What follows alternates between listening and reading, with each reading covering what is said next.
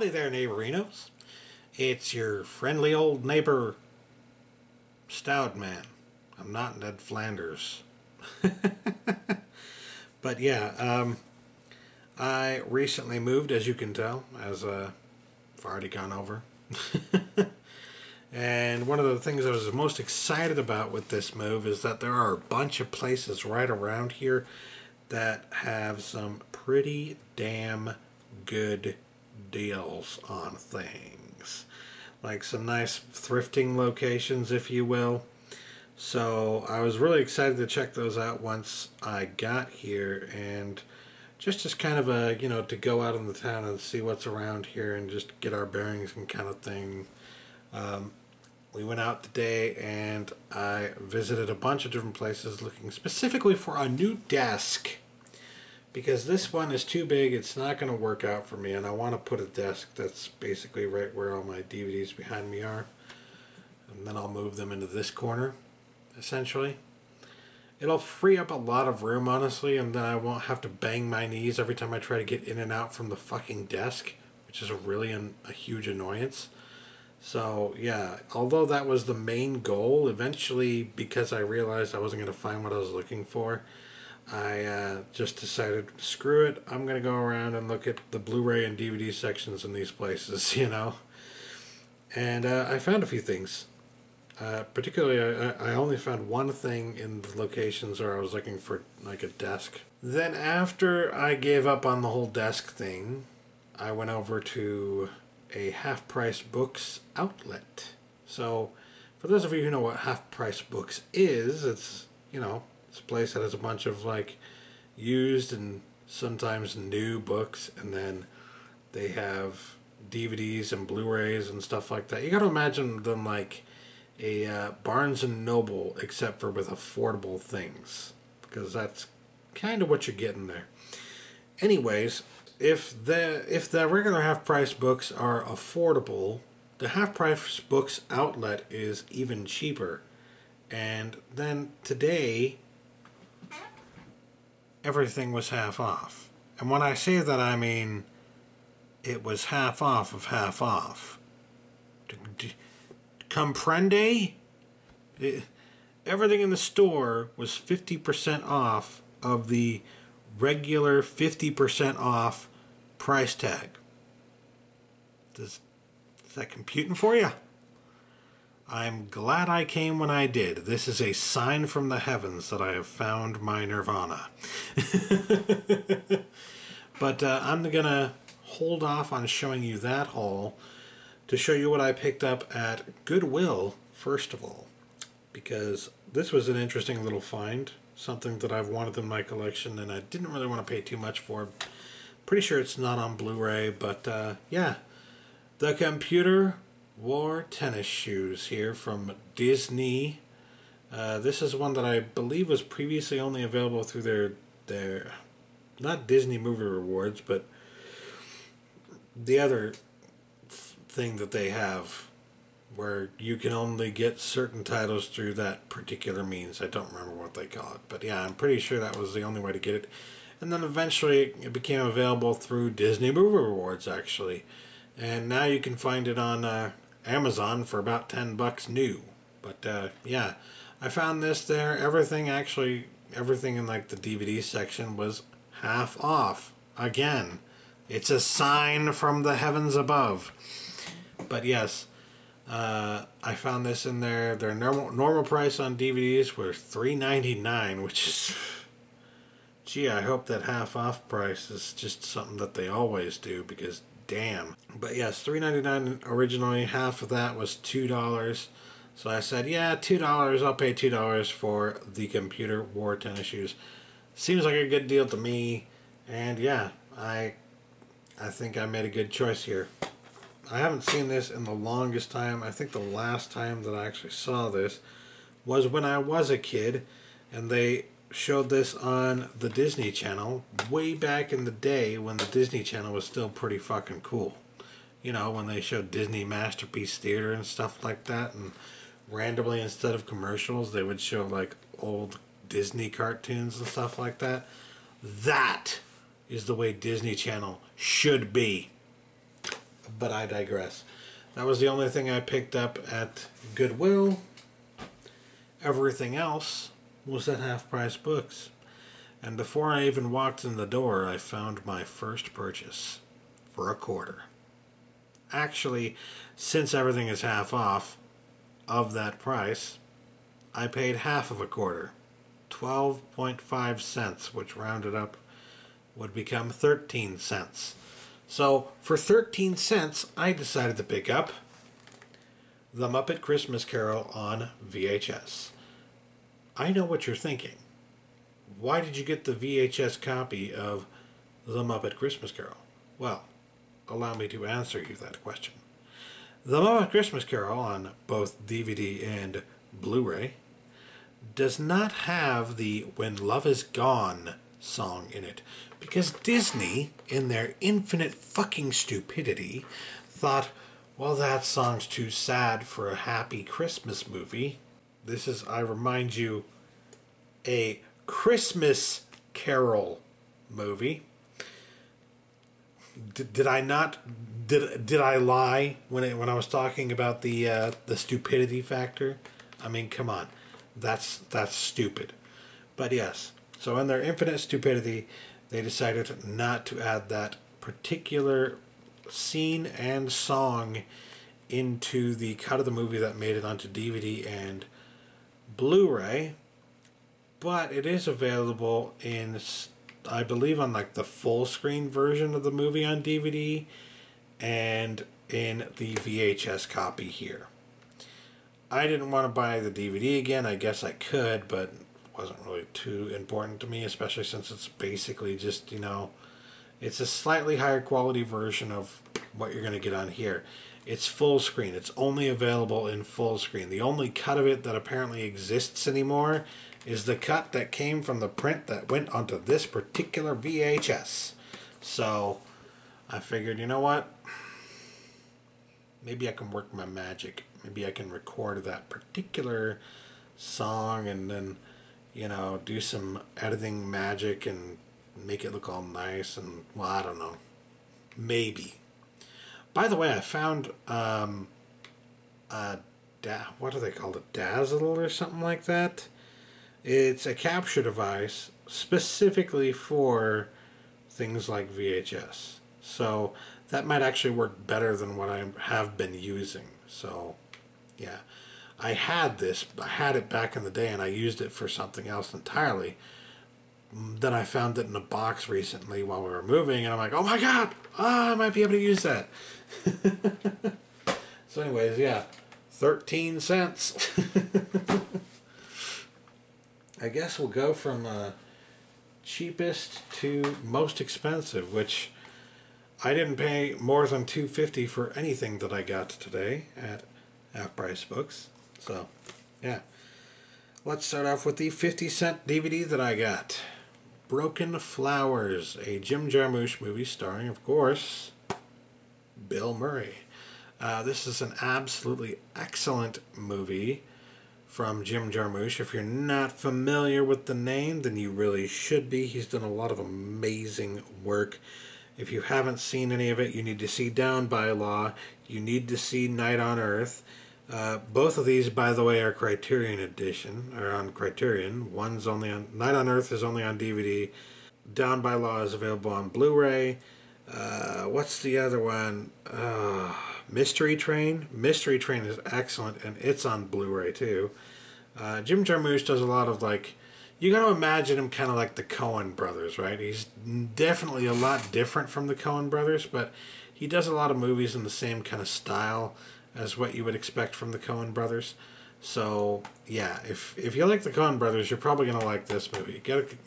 I kind of think of him, I'm liking him to like a combination in style, a combination of Wes Anderson and the Coen brothers. So, yeah, take from that what you will.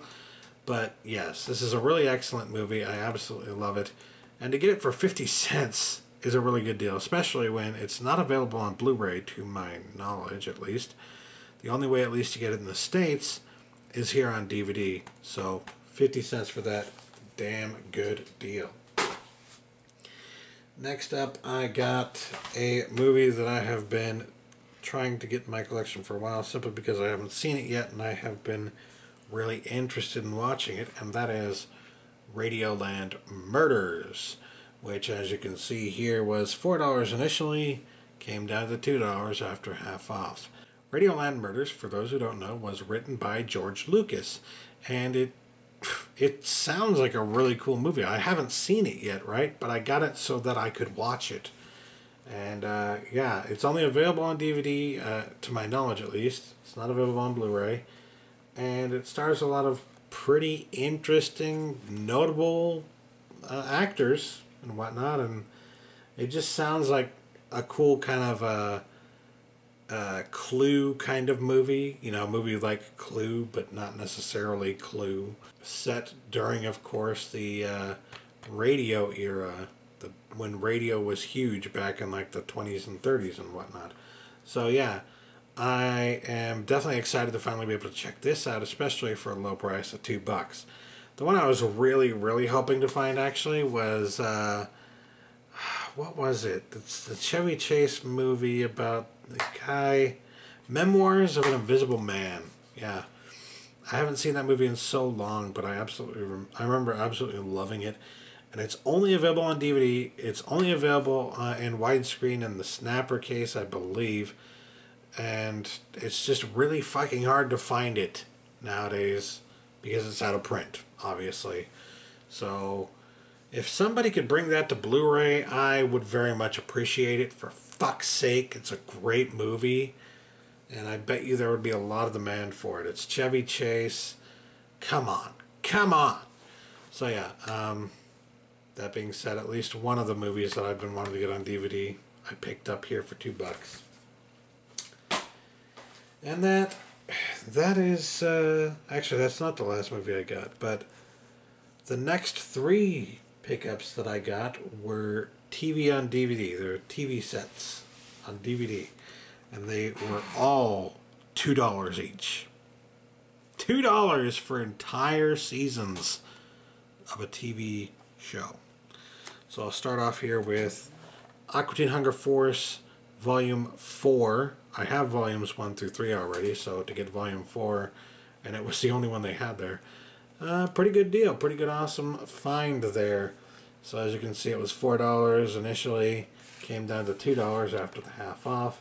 And yeah, the discs are in great condition. It was all in pretty good condition, so $2, I wasn't going to pass that up. I don't think I've actually seen all of the episodes in this volume yet, so another pretty cool bonus to that. But I can tell you I've seen all of the episodes in each of the sets that I'm about to show you. So first off, we have Family Guy, Volume 2, Season 3. The first volume, of course, I already have, has Seasons 1 and 2 in it. Volume 2 here has Season 3, which has all of Season 3 in it. In 3 discs, or on 3 discs, I should say. And back when they did these, they had them all like 8 episodes per disc kind of thing, which, it's alright. It's just, you know, kind of stretching it, and means that they couldn't do as much of the bonus features as so many people have become familiar with when it comes to the Family Guy sets. So, and I haven't been able to check those out yet, or at least I haven't been able to check any out that weren't already on the first set there. So, yeah, from what I've heard about how good the commentaries in particular can be on these, and how interesting they can be, I have been wanting to get back into collecting these, and these, at least the first few volumes, like the 2nd, 3rd, and 4th, and 5th, and 6th volume, all those are fairly affordable no matter where you look at this point. And to be able to find them in pretty good condition like this here at Half Price Books for $2 each, yeah, that's a very good deal. I guess I just gave away what the next one was, but yeah, there's Volume 2, Season 3, and here's Volume 3. They also had a volume, I think it was Volume 11 or something like that. And I was contemplating getting it because it was also $2. But I'm like, I don't want to get something that I don't have the like I don't want to get volume. I don't want to have like volumes 1 through 3 and then randomly volume 11 kind of thing. And I I looked at the discs and they weren't in really good condition, so I decided not to get that particular set. Sadly, I mean it's a good deal. It's $2 for one of the newer Family Guy sets. Yeah, it's a pretty good deal. But yeah, even to get this set for $2 when I don't have it in my collection yet, like that's a pretty good deal. And I checked the discs and they were all in pretty good condition. I should mention that for both of these, there were multiple sets there. There were like 5 copies of this and 3 copies of this. So I was able to actually go through each one of them and see which ones had bad discs and which ones had good discs to make sure that I got the best possible copy there for $2. And I did. I got 2 sets here that are in really good condition. So, sweet. $2. And then, last but not least, the last thing that I picked up was a Blu-ray for $2.50. The initial price was $5, came down to $2.50, and I said, you know what? It is time. It is time to finally pick this up. The Spirit on Blu-ray. Now, what I have to say about this is that I don't think it's a bad movie. I watched it a long time ago and I needed to rewatch it again in order to like really get my thoughts and feelings on it like fully out there. But when I initially watched it, I didn't think it was necessarily a bad movie. I didn't think it was great, but I didn't hate it. I thought it was actually fairly entertaining, very stylish. I love the stylishness behind this movie, in fact. And that's part of the reason that I wanted to get it in my collection. So, yeah, especially when you consider that you get Sammy L. Jackson here, who can do no wrong. All right. Yeah, The Spirit was actually really interesting. I'll put it that way. It's interesting. It has its issues. It's not perfect, but it's pretty interesting. My main gripe with it is that when you compare it to like the original Spirit, it's just it doesn't feel right, you know. But this was never going to be the original Spirit. If you saw the trailers leading up to this, especially like the initial one that got everybody all fucking hyped, then you had to know even from then, this has nothing to do with that fucking Spirit. I mean, come on. It's fucking obvious. But that doesn't necessarily make it a bad movie. It's just maybe not as close to the source material as maybe you want it to be. But I thought it was fairly entertaining. I think it's like a 6 out of 10 at least. And who knows, maybe I'll watch it again and think it's even better than that. I don't know. But ultimately to pay $2.50 for it, yeah, that's a fair price for The Spirit, I think. Especially considering you can get it for between like $3 and $5 typically. Anyways, if you go on Amazon right now, I'm sure somebody will be selling it for about $5. You know, it's not necessarily hard to find or come by. It's not necessarily something that's uber expensive everywhere you look. So $2.50, it wasn't like the greatest deal ever, right? But it was the kind of price you're willing to pay. You know what I mean? That'll do it for me. Thanks for watching, you guys. Peace.